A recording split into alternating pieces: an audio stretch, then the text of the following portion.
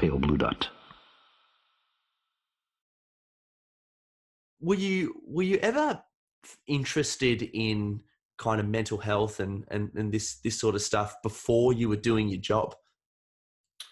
No, to be honest with you, no, I had health issues. Yes, Um, will do. I had testicular cancer way back in 1983. I was diagnosed when I was in the Army, so I had some health issues. Um, but it wasn't my deal. I kind of thought of it as a weakness, and all my jobs have been centered around this macho attitude. Because I worked at San Quentin, I worked in corrections for 3 years, and I rode a motor with the California Highway Patrol. These macho jobs, and then of course I was in the Army. So your mental health didn't really matter. You got to do a job, Yeah. and you do the job, and you suck it up, and you come back the next day and you do the same thing.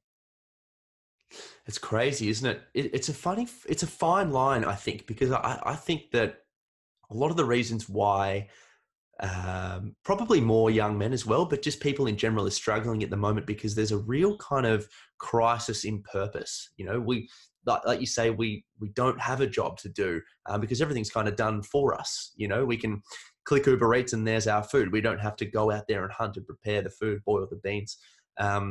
You know, there's a kind of crisis in that we don't have a direction or a purpose. But at the same time, being too focused on that leaves us, you know, to the inability to kind of look upon what's going on inside ourselves and stuff as well. So I'm just interested in how this kind of line of work changed your own mental health as well.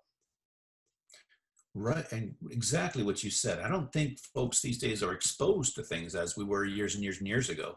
But a lot of that is good because stuff that you see as in law enforcement or in the military, you know, stuff that people shouldn't see because it's bad and it sets bad stuff in your head. And you know, I tell folks it's like touching a stove. How many times are you going to touch a hot stove before you learn? Probably just once. Well, when we look inside of us, I think the things that we see that are really awful, you know, that magnifies and that stays with you because you don't want it to happen again. So that bad stuff, I mean, you may have 100 good things happen to you, but one thing bad, one bad customer review or something that you had an argument with, that's what you're going to remember. Yes. A lot of times. And it's just kind of the way it is. So yeah, all this stuff did affect me, but I didn't want to acknowledge it. And what I found out after years and years and years of doing this type of work was that I could still go to work and function fine. Once I left the door, because we took our motorcycles home, our police motorcycles, once I went out the door and I'm going to work, it's work mode and I'm fine. But when I came back home is when it really affected me. And that's when I didn't want to do a thing. I would sit in front of a TV. I could do it for days. I didn't want to go down and see my boys, walk the dog. I just wanted to be left alone. I didn't want to go outside and get the mail. And I still have those bad days. It's a battle with depression. It's a struggle. But I think what helps me is I know these times will pass. Whereas some folks, they get to the point to where they don't see another day. They can't get past it. And they don't see a purpose or a reason. And that's when that crisis sets in. Yeah. I definitely want to explore that. Just for those that aren't aware, give us the brief introduction, mate. You know, what kind of led to you becoming Kevin Briggs, and you know, maybe we could use this time to talk about your work on the bridge and everything. Sure. Well, I'm just a traffic cop. It's what it boils down to. I got a little bit of press. I got a little bit of press, and it just blew up. So many, many, many years ago, I was part of an article from the New Yorker magazine, which is famous out here. Then years later, Yahoo News got a hold of me, and this is around 2012, and wanted to do an interview with me and about my work and on the bridge and such. And I kind of pawned it off. I was a sergeant at the time, and I kind of pawned it off to an officer. But they said, no, we don't want to do it. We want you. So I didn't really want to do it, but we did it. I thought it was going to be 10, 15 minutes, and boom, we're good. No, it was 5 or 6 hours. It was a long time. And they wanted to go down to the bridge, and they put GoPros on my motorcycle, and we filmed everywhere. Well, that came out, in December 2012, and I usually took December off. I saved up all my vacation time because I really love Christmas time. So I didn't realize all this had taken place. And when I came back to work, I had a ton of email, of regular mail, of phone calls from people wanting me to come and talk about things and present, and mail thanking me. I didn't know any of this. So it was just an interview, and I was about my business. So one of the phone calls I got was from the folks at TED, Technology, Entertainment, and Design. And what they do is they pick out 50 people a year from all over, and they bring them all to, now it's Vancouver, British Columbia, and we do a TED Talk. And they give you a certain amount of minutes, a certain amount of time, and you do a TED Talk. And this is a huge audience, maybe 1,200 people of generally high-end folks. And I didn't really know, and I hate to admit this, but I didn't really know much about TED or a TED Talk. So I asked around before I made a call, and they said, "What the hell are you doing? You call them right now." And they hung up on me, so I called them up, did this TED Talk, and I think that was my very first talk. So I didn't have the nerve. Like if I went and did it now after 6 years of doing this type of work, I'd probably be a mess. I'd probably be a nightmare up there. Yeah. But I went up and did this TED Talk, and that's when things really took off. And it all stemmed from the work that I did on the Golden Gate Bridge. The bridge is the #1 spot in the United States for loss of life to suicide. And a number of reasons why, a lot of theories why. Most of the time people jump there from the Bay Area, one of the 9 Bay Area counties. But we do get folks from around the United States and some from out of country. Wow. And generally we'll lose between 25 and 40 people a year to suicide off of that bridge that we know of. And maybe a couple hundred or slightly less folks that we take on for a mental health evaluation, which is just astronomical compared to when you talk to other departments and what they handle. That's a lot of people suffering. Mm. So my work was focused on that for almost a decade. And I handled probably over 500 cases. I hate to talk numbers because 1 is enough, but that's a lot of people. So that's when this notoriety kind of came to be. And I would tell folks, there's other people working on the bridge too. I just happened to get the press on this. But there's, and then I was asked to write a book. So I wrote this book called Guardian of the Golden Gate. But I'm not too hip with the name because it sounds pretty egotistical. And in negotiations, egos have no place. But the publisher has last say on all this. He wants to sell books. Mm. So I tell folks, there's guardians of Golden Gates all over this world, many of them, whether you're guardian of your house, of your family, of your workplace, wherever that may be. But my work stems from all the work that I did on the Golden Gate Bridge. And now I'm asked to come out and present to folks. By the way, last week, I went to Andrews Air Force Base in Maryland and spoke to the crew and the pilots in #1 of Air Force One, which was really cool. Wow. So that's when the president is in one of the 2 planes that we have. It's called Air Force One. And now I have these really cool pictures of me standing next to these planes, and they gave me a tour of it. And I got to speak to these folks who are under tremendous amount of pressure to keep these planes up and running. So I've been asked I've traveled to Australia, all over the world, little places like Borneo and way in the outback. So, and I found out the hard way that when someone tells you way in the outback, "Oh yeah, my house is just over here." Yeah, that's about an hour away on dirt road. So very true. Very true. But that's me in a nutshell. Yeah, that's brilliant, man. One thing I encourage, firstly, everyone to go and see the TED Talk. It is one of the most moving TED Talks out there. I really do believe that. I've seen a few of them. And I know you said that ego has no place in this sort of stuff, but I think that the reason why it is so moving is because your humility shines through. This kind of stuff was, as you say, almost kind of forced upon you, or really, really encouraged. And they saw something in you, mate, and your ability. Bill and I were talking about this after we interviewed you for the first time, and you are one of the best listeners we ever came across, which makes you a terrible guest for a podcast. But it was one of those things where it was just, you just have this incredible ability to give your undivided attention, and it was quite captivating. But look, the first thing I wanted to ask, after that introduction was, how did it change you as you began to talk to these people that were genuinely considering jumping? I remember you said that, some of them did even after a chat and things like that. Like, it must have taught you a lot about the human condition. It did, and it taught me a lot about myself. And Mm. every single one that I would talk to, and like you said, I did lose some folks, and it's horrible and breaks your heart. But everyone that would come back over the rail, I would ask, what did I do that helped the situation, and what did I do that hurt the situation? Because I believe it's truly important to grow. And who better to ask than right then, right there, and they'll tell you, boy, I was so mad when you said this, or whatever it may be, or this really helped. So I think it's about improving each and every time with these folks. But I learned a lot about human nature and about just being there for someone, looking them in the eye, how to stand, what to say, what not to say. Some things that really get people angry. It's a lot of it is universal, and things that I saw up there. For instance, 99% of the time, folks that were over that rail that were contemplating suicide and were very, very serious about it felt like they were a burden to their families.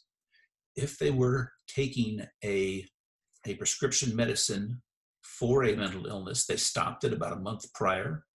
So things like this, there's a lot of commonalities that takes place with those folks.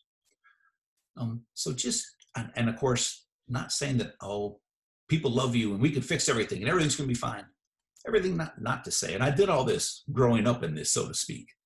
So I learned, and I learned to be very truthful and brutal, even, and tell them this is what's going to happen if you jump.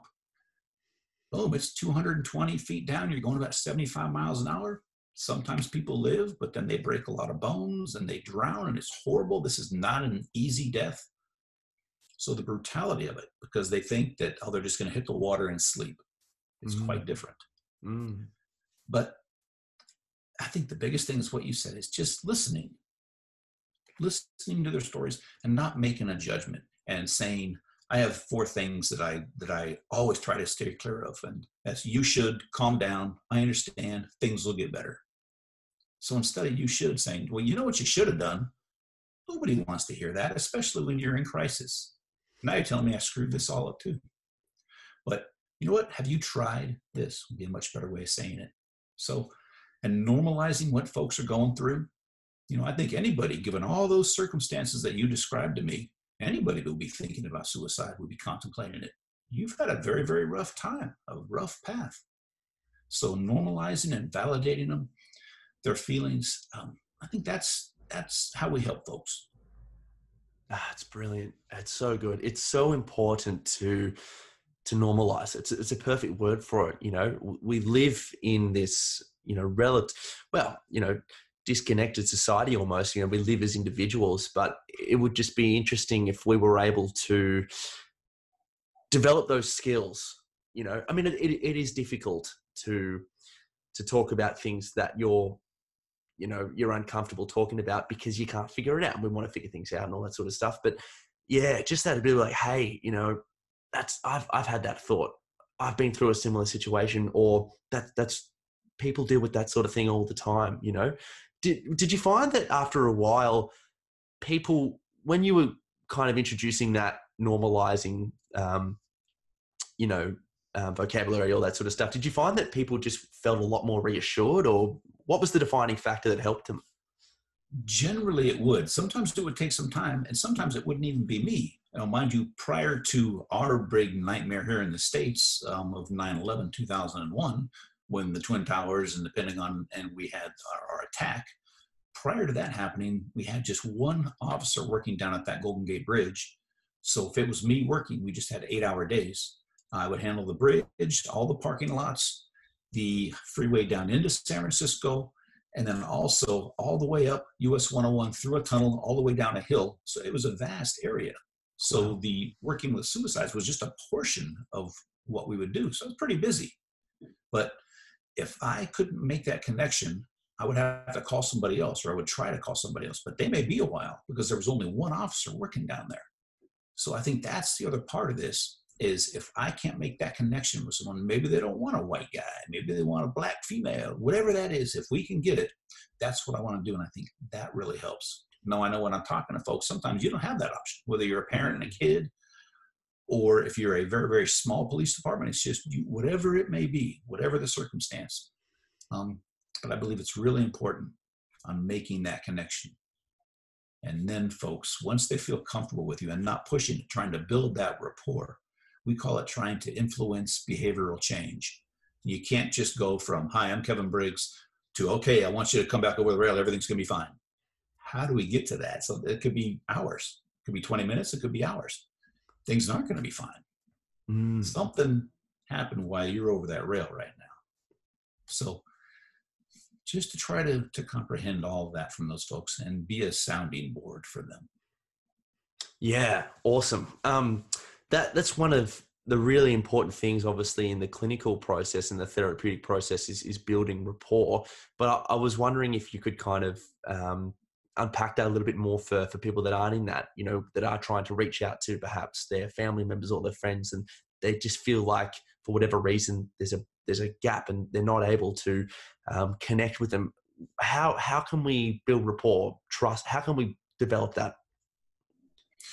I start with, in the States, for real estate, we have location, location, location. That's what they say. Everything is location. But I say location, list, and listen. So if I'm going to talk to one of my family members about something really high end, maybe a crisis, maybe not, we don't know. I want to first do this where they're comfortable, not where I'm comfortable, because they're the one who's going to be uncomfortable. I'll be uncomfortable, but if they're in crisis, we have to get through that. And then list what's been going on. So location, list, talk about, what, I've been seeing this. If it's one of my boys who my 14-year-old, he's now 18, he was suicidal. He's just began UC Davis, paired by Sacramento for Division I soccer. So he just got into that. He's just starting it this week. Oh, mate. But he was suicidal, and I missed it. And I'm the one going around the world talking about it. So, but if it was him, to set him down where he's comfortable and say, hey, his name's Kevin, like mine, Kevin Jr. I've been seeing a lot of different things. You used to have a lot of friends, and now you're hanging out by yourself. You don't want to leave your room. Your grades have been going down.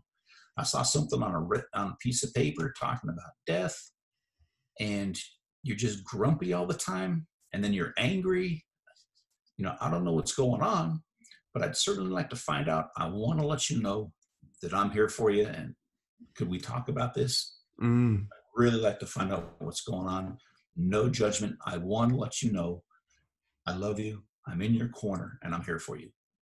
And I think that's a pretty good way to start it. Yeah.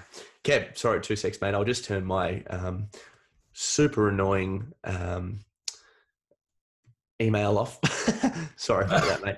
I didn't hear a thing over here. It actually that's good, then. Went blank for a sec. Oh, just quit out of that bad boy, and we'll get right back into it, my friend. Cool. All right, mate. Here we go. No, that's right. I think where it breaks down is a lot of people feel like they almost feel uncomfortable addressing those elephants in the room. You're going through a list like that and you're saying, hey, I've been noticing a lot of changes. And I think it's where people get lost is because they don't want to make the other person feel uncomfortable.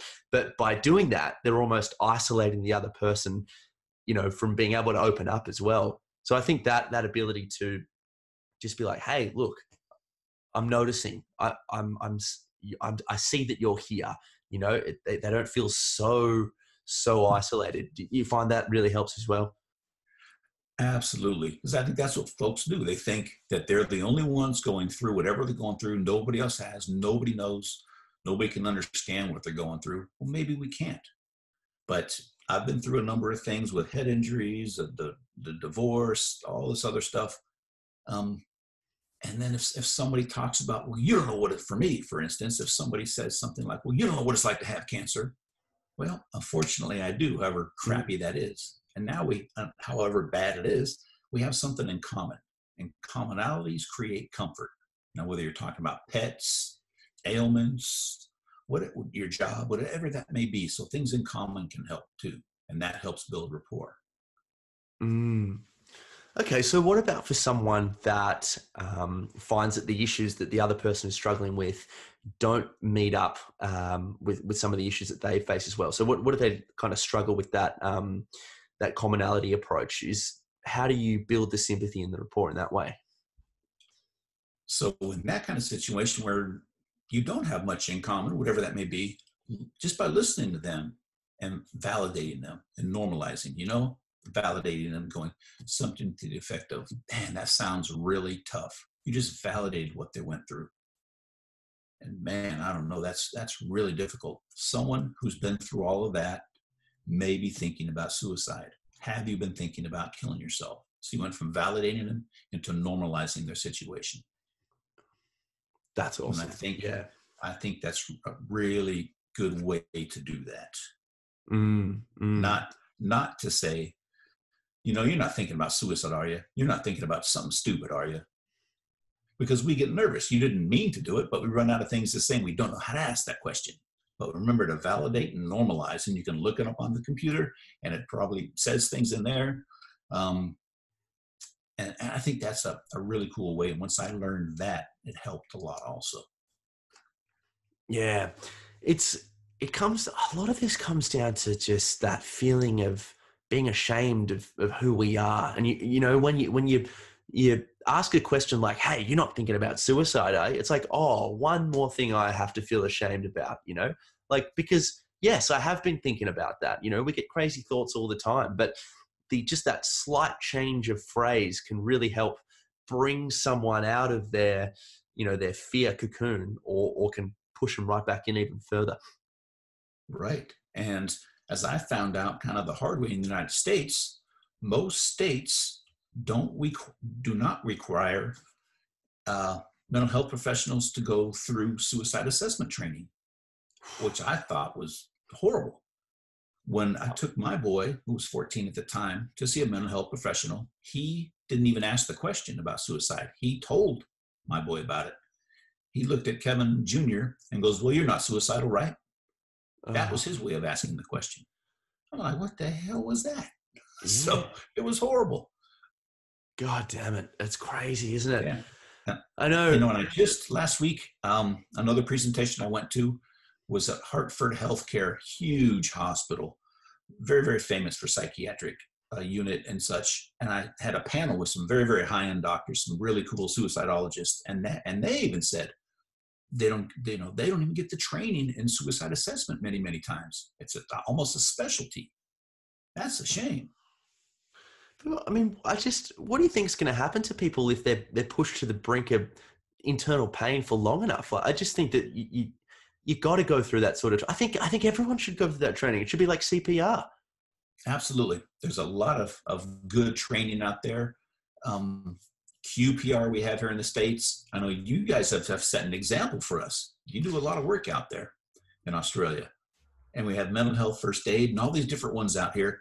And they're all good and they all have vary a little, but they all try to get to the same thing, the root of what's going on and how do we get them some more help or to a mental health professional. So I know there's more and more legislation for mental health professionals to get more training on this. And of course, it's all about money generally. But if we don't, we're losing lives. Here in the States, we're losing over 47,000 people a year. I mean, here we lose about a little over 40,000 to traffic accident fatalities, 47,000 to suicide. We're losing more to suicide. We have a hell of a lot of work to do as a society.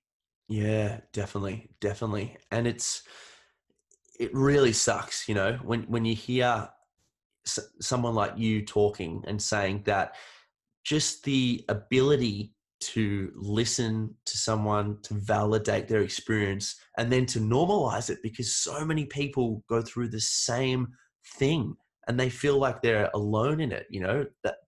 Those skills have to be treated as possibly the most important skill. I mean, they're innate human skills, but the fact that we have to teach it now consciously says a lot about the way we live.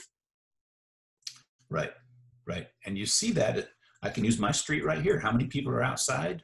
Most of the time, you don't even know your neighbors most of the time. They're putting houses closer and closer together, but it's requiring both people who live in the house, if there's two of you, or more to work, and you get home and you're so exhausted, you come inside, you just want to flap down in front of the TV.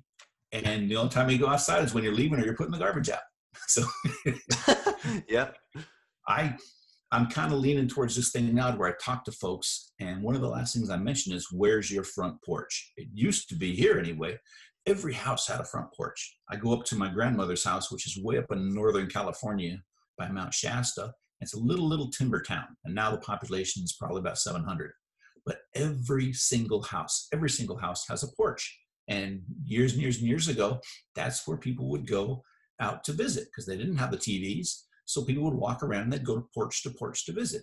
Well, we don't visit anymore. We're too busy looking at these phones, typing away, nothing like that, instead of looking eye to eye, face to face, and being there with people.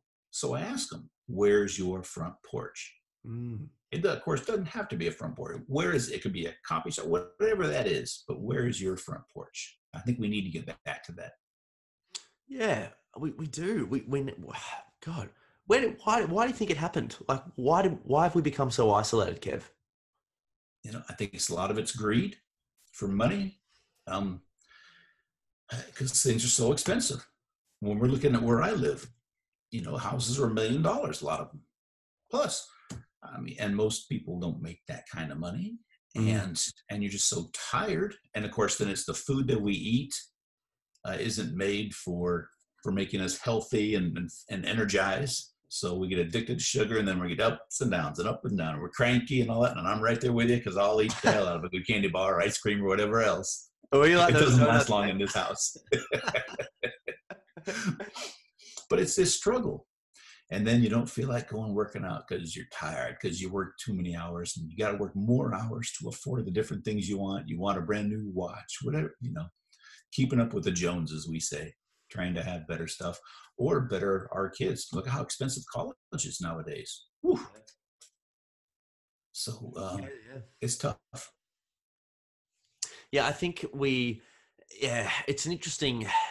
is an interesting topic, talking about kind of like how we live. And, you look at, it's almost cliche now because so many people have discussed it, but you look at the way we used to live, especially when these evolutionary circuits were really coming into being and actualizing. We were very small, lots of tribes. The children were born to the tribe and raised as a collective. And, even the Amish, for example, when their kids get a little bit too crazy in school, they just throw them out to fish, but we now kind of, we give all the kids Ritalin because they got ADHD. Well, maybe they just ate too many Fruit Loops.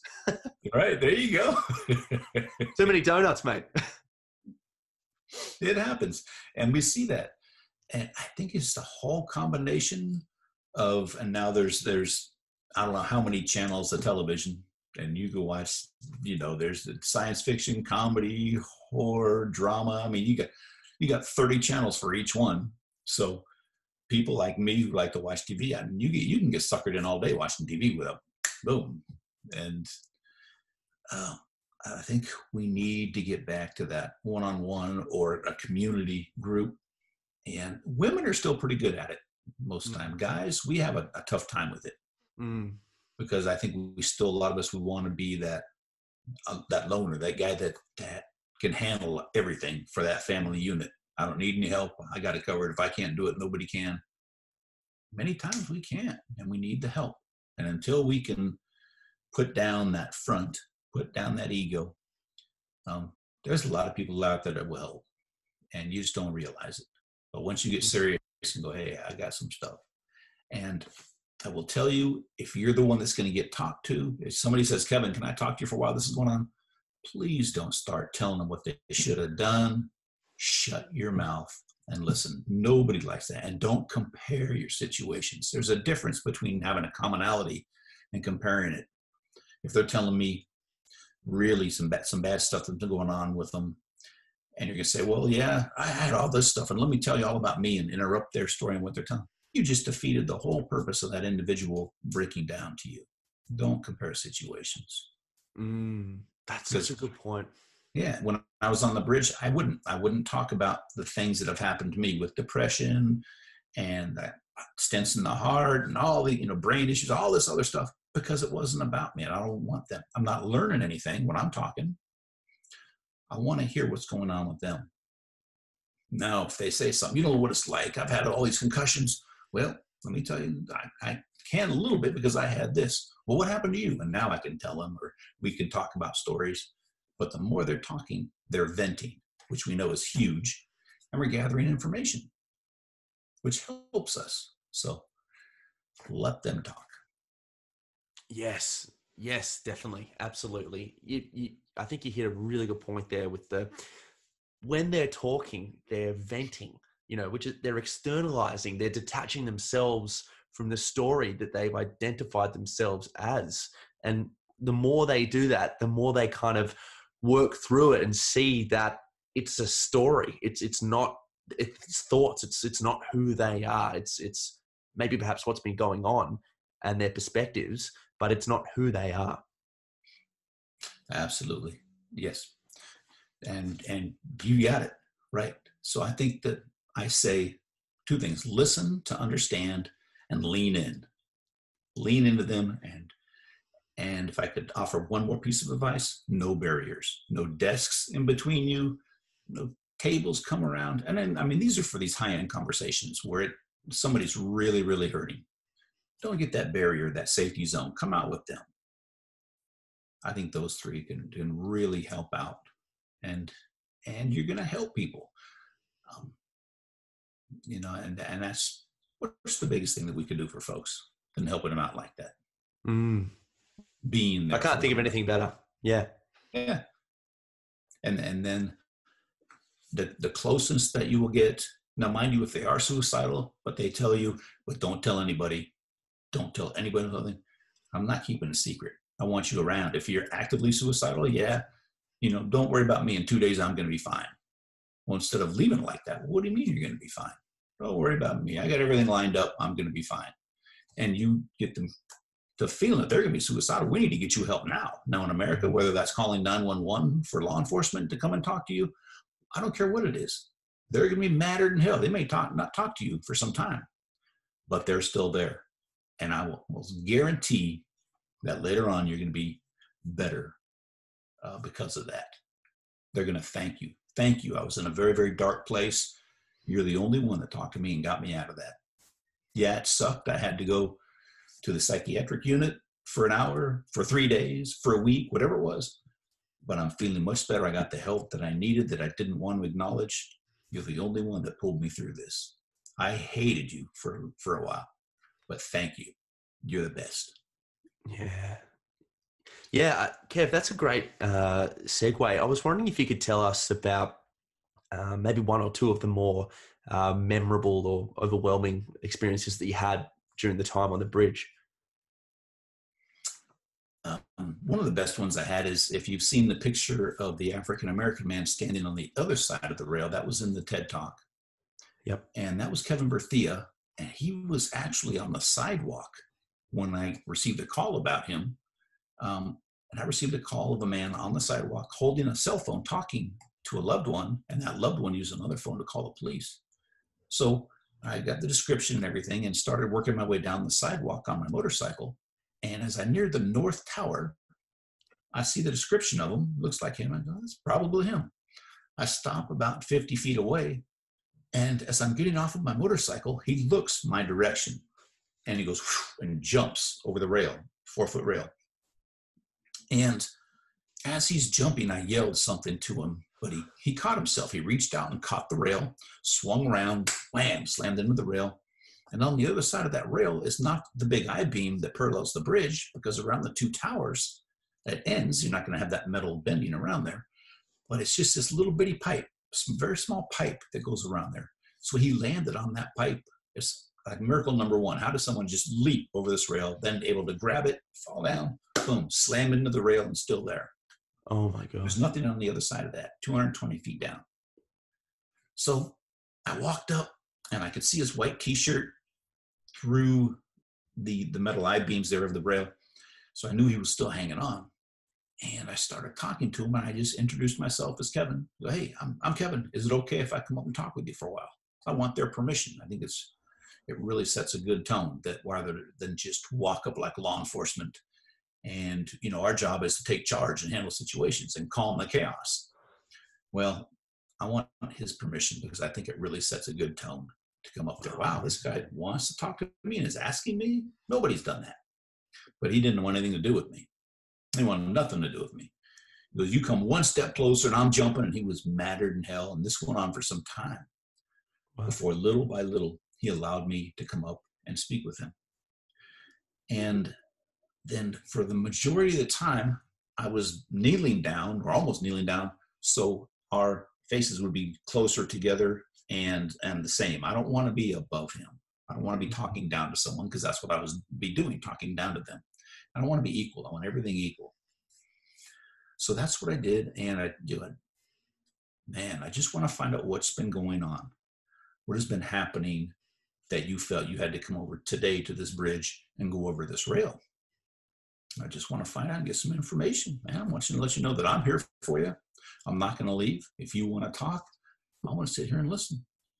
And eventually he started talking to me. And just kept talking and speaking and went on for over 90 minutes with him speaking. And he talked about the major points where he was adopted. His birth mother didn't want anything to do with him. That's a big one. Wow. And his adopted family loved him very much. But when he was around 13 years old, his family divorced. And it wasn't explained to him why. He had nothing to do with it, but he thought he broke up this family unit. It was him that did it, but it wasn't. It was just never explained to him. And he did suffer from a mental illness and was supposed to be taking some medications, and he had stopped taking the medications sometime prior. And he suffered a lot, but as long as he kept busy, he was good. So he just kept busy as he could possibly do. Played 6 different sports all through school and high school. But at night is when things really got bad. When he laid his head down on that pillow, that's when it really went bad for him. And thoughts were racing through his head. It was just very, very tough. So when he got out of high school and did some college, and then he thought, you know what, I want to start a family. Things will get better if I start a family. So he started a family, had a baby, but the baby was born 2 months premature. So he thought, boy, I really screwed this one up. What did I do to make this baby come out early and in poor health? So the baby had to stay in the hospital for a while, for a couple of months. And when the baby was able to come home, so did a huge hospital bill for over $200,000. And on top of all this, he was laid off with his job. So now he can't protect or help his family. So everything was going downhill. He thinks to himself that I can't do anything right. So he said, you know what, I'm just going to cash it in. I can't do anything right. I'm no good. Finds his way up to the bridge, never been there before. And that's where we meet. So as we were speaking about this, and I learned about his child, who was very, very young, and had a birthday coming up in a bit, well, I asked him, I started focusing on that because where would our thoughts be for all of this would be with our child. And I said, well, instead of focusing on how could you do this to your child, I went more with, well, how do you think your child's going to feel when she grows up? And every anniversary date for this is going to be just hell for her. And you know that kids have a higher rate of suicide if they lose a parent? That made it focused on her more. And then I went silent for a while and let him think about all this. And he said, you know what? I'm going to come back over. And it was mainly, he told me, I asked him when he came back over, I congratulated him. And he said it was talking about focusing on his child. But I asked him, what did I do that was good, that really helped the situation? And what did I do that sucked, that hurt this, and you were angry? He goes, no. He goes, you listened to me. You let me speak, and you listened. That's all this guy was looking for. So when I talk to folks, I said, why does it take this stage 4 cancer of a bridge to get people to listen to us? Why can't we do it right here, right now? That's the biggest thing. It's a courageous conversation. It's a crappy conversation. But if we don't do it, we're going to lose more and more people. God, it's just, there's such overwhelming stories, mate.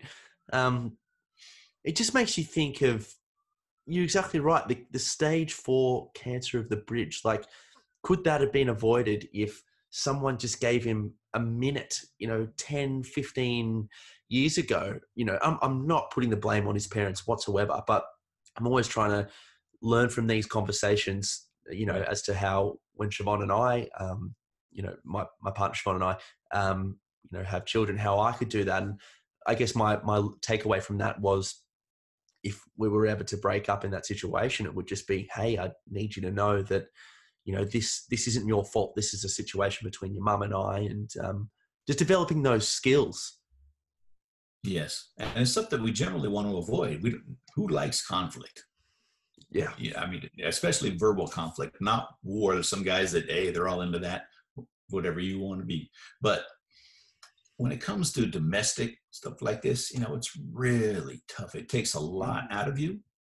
It takes a lot to say what's going on with us. If you're a very good listener, it pulls a lot out of you because you're having to listen to all of this and take this in and try to get a proper response, if a response is needed. So it's a brutal, you're both tired and you just want to go home and take a nap after, Eat some donuts. Help someone. That's what counselors, I don't know how you guys do it, but I did this 4 to 6 times a month. Counselors are doing it multiple times every day. I go, I don't have the energy for that.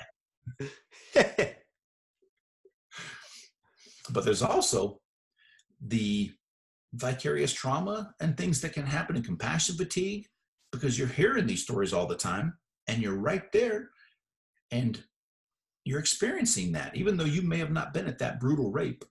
When you're hearing about it, you're getting every little thing about it, and it's in your head, and you have these images and you could see that going on, and that takes a heavy toll. So I talk to mental health professionals about that. What are you doing? Because that is trauma, and it can take a heavy toll. So instead of doing this every single day, how do you get time off, and how do you get that release from those things and do something else, and knowing that what you're doing is for the greater good? But we still need to see what we can do to alleviate what you may be going through as mental health professionals. Yeah, well, yeah, exactly. So what worked for you? Hanging out and riding the motorcycle was a lot of fun. And then I have a little Chihuahua that really helped me. Oh, Actually, yeah. she was in there. Mate, she was on your bed just before. There you go. Right there. That's hilarious. So that's Bella. So, and dogs are known, if you like dogs, petting them for 10 minutes a day takes so much stress out of you and helps get rid of that cortisol. Exercise, we know, is big for getting rid of cortisol. What are we doing? I ask folks, what are you doing to help with you?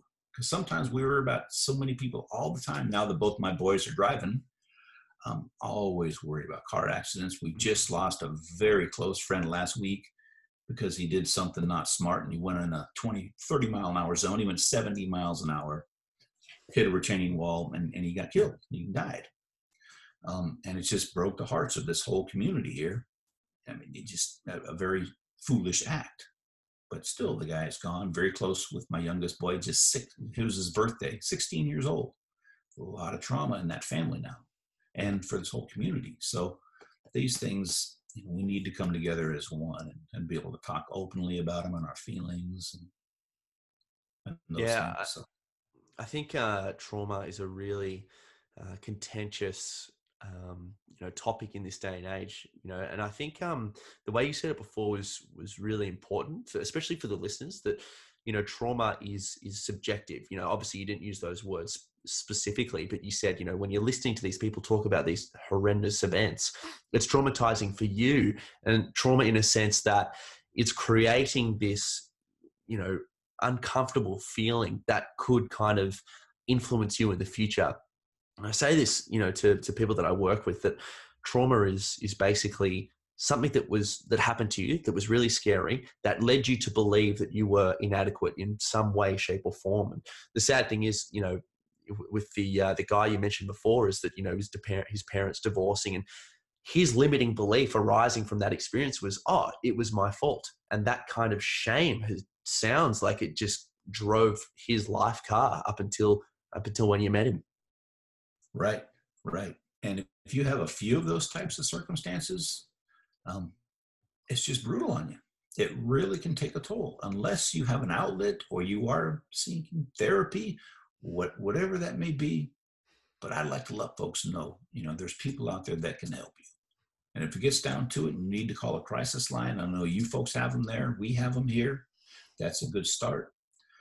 But I think as friends and whatever you have with folks, if it could start with us and start at home, start in the community, I think we have a much better chance of helping folks before they even consider talking about suicide or something like that.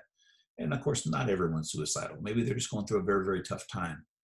But to know that you don't have to do this alone. And I'm there for you. You can call me 24 hours a day. Maybe I can't pick up right then, but I certainly will call you back as soon as I can. So there's a lot of things that we can do. Yeah. And I think a rhetoric that's been really important for me to push lately is that it can get so much better. Like you can, there, we know that, there are places out there that can then help. And these conversations, God, there's a reason why I love doing this podcast, because I get to speak to people like you, mate. But, as you would know, just from your own experience, mental health, it can really improve. You start putting these things in your life, these conversations, and be willing to be open to change. And you can get so much better, that there truly is light at the end of the tunnel. Right. And it's what a lot of it is things that we can control. Instead of watching TV 3 hours a day, why don't we take a meditation class? Why don't we try a yoga class? Finger painting, ceramics, something that gets you moving. And I never thought about meditation. I always thought it was a joke until my heart issues. And I said, man, you better be doing something. So I went through this kind of extensive long course, TM, Transcendental Meditation. Oh, yeah. And I put away my type A conservative cop. I went into it with an open mind, and it was really, really cool. And as law enforcement, just to give you an example, we don't shut our eyes around people. You just don't. Everybody's a suspect, man, So you don't turn your back. You don't close your eyes. Yeah. The best deals that I have had are when I was in a room down in Sausalito with maybe 8 to 10 other people, these meditations where I didn't know their first name. I couldn't tell you anything about them. And we're almost face to face, just sitting across from each other. And we do these meditations for half an hour.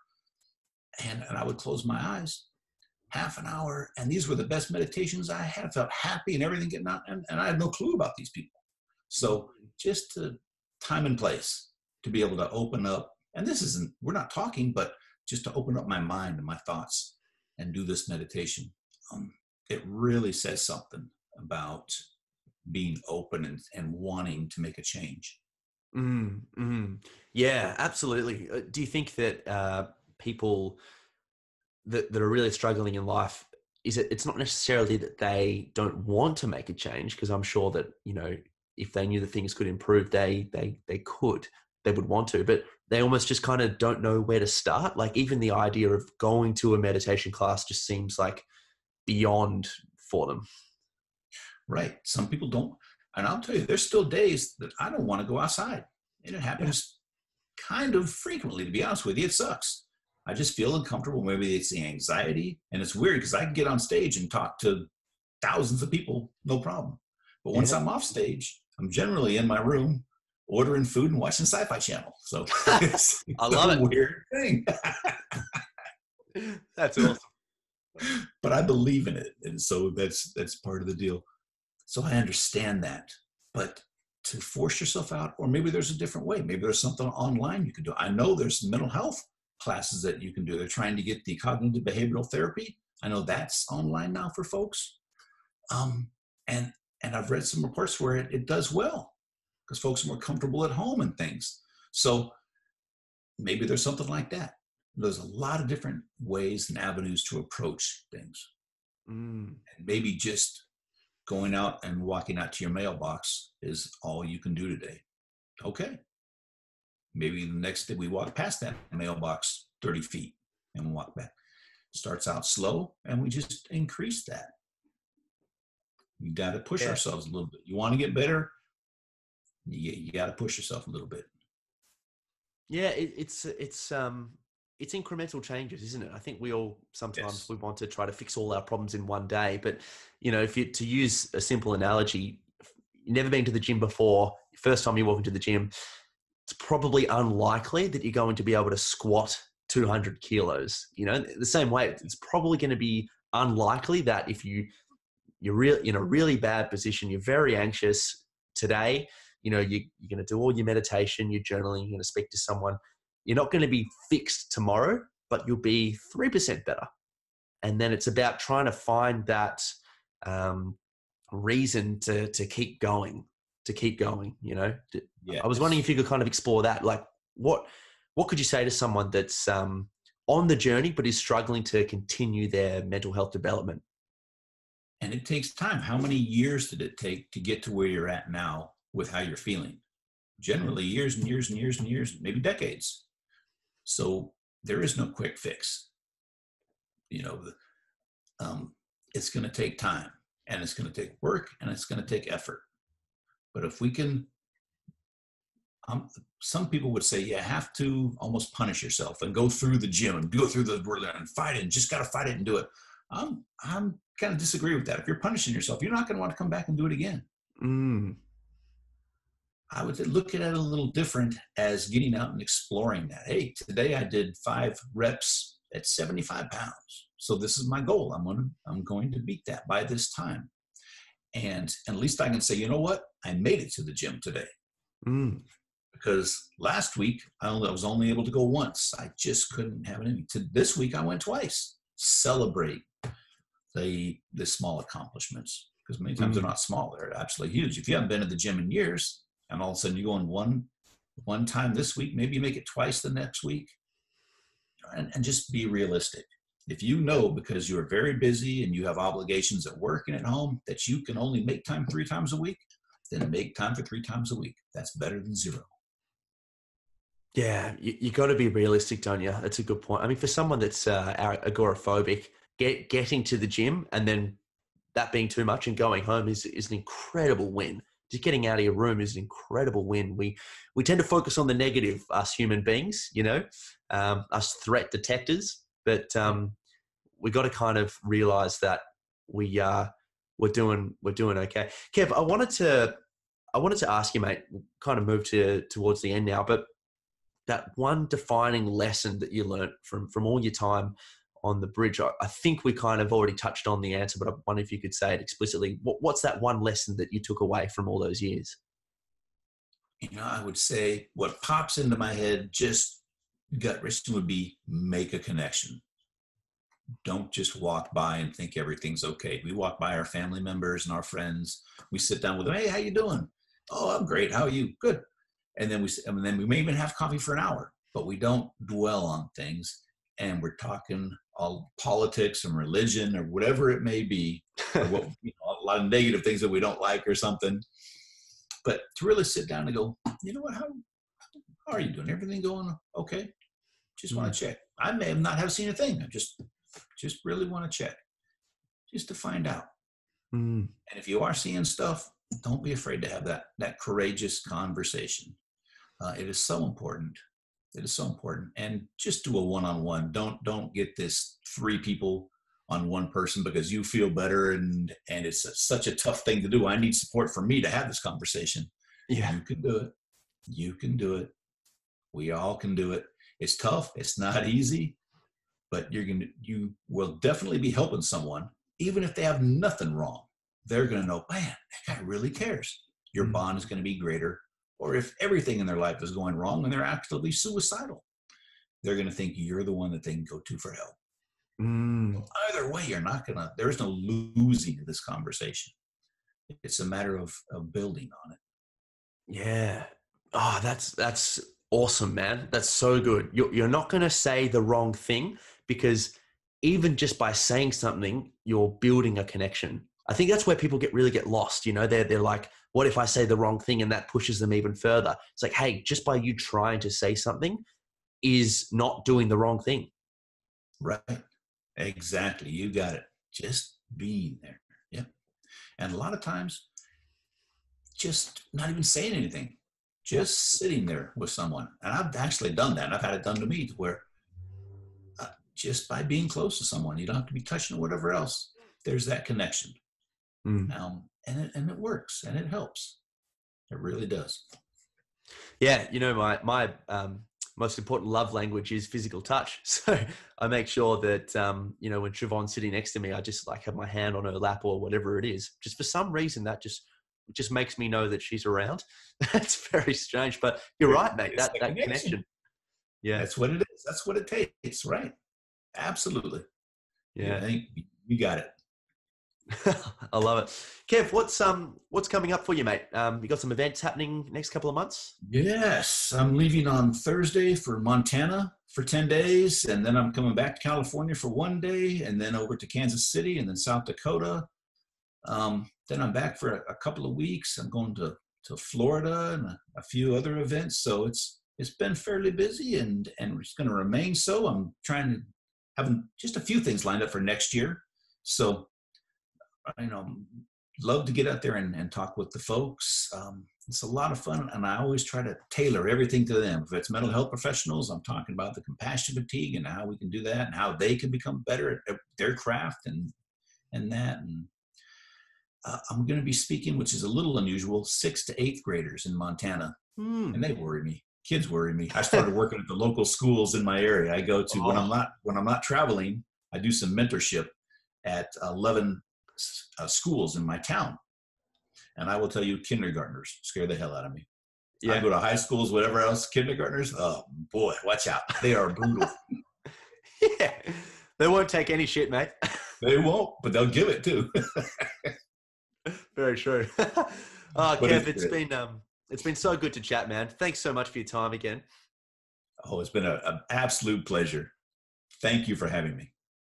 It's awesome, and I'm sure this won't be the last time, my friend. It'd be good to check in, down the next couple of months, 6 months, a year. We'll see where each other are at and have another convo. Phenomenal. And if you get out to the States, you got to let me know. Yes, we've got to have more donuts together. There we go. We'll take a picture and a video of it. Yes, that's exactly right. We'll show folks it's okay once in a while. Yes, that's right. We're doing it. There you go. I love it. All right, brother. All right. Thank you. Cool. Thank you so much. Appreciate it. Talk soon. Okay. Bye-bye. Bye.